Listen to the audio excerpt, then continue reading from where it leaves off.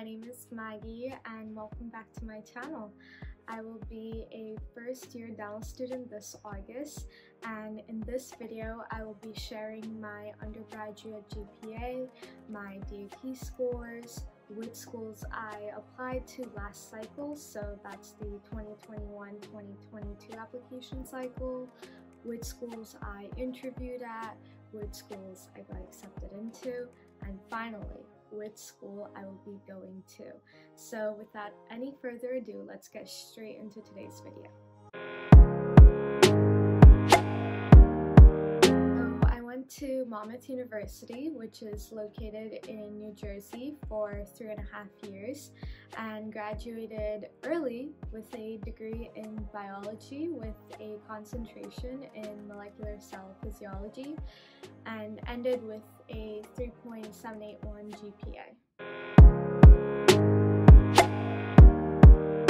So I then took the dental admission test, also known as the DAT, my junior year.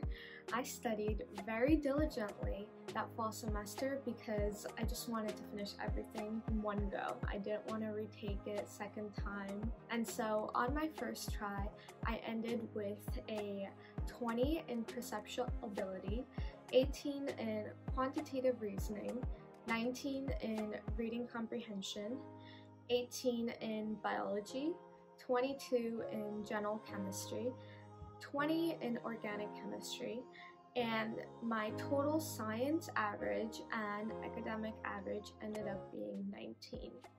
Now, I understand that these scores are average and most students would retake it, but after speaking with current dental students and practicing dentists, I was told that dental schools look at applications holistically, and if you don't have any scores under 18, you should be fine. And so there were certain aspects of my application that really stood out, and that's one of the main reasons why I felt comfortable applying to all these schools with the scores that I received. Next thing I had to decide was which schools I wanted to apply to.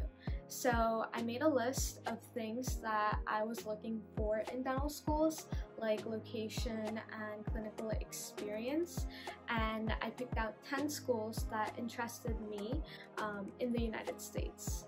I categorized the schools that I picked out into safe and READ schools, and so I ended up applying to NYU, Stony Brook, Boston University, University of Pitt, University of Penn, University of Maryland, Rutgers, LECOM, Columbia, and Temple.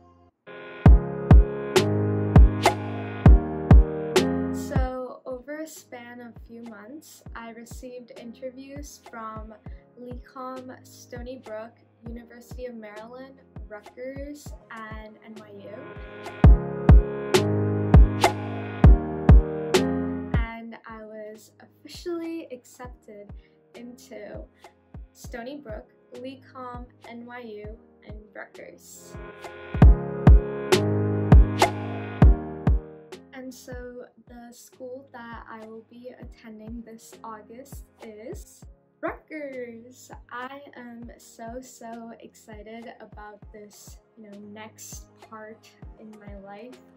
It's a new journey, it's a little intimidating, but I'm sure it'll be fine. Rutgers has been my top choice because it is in state, so it's closer to home.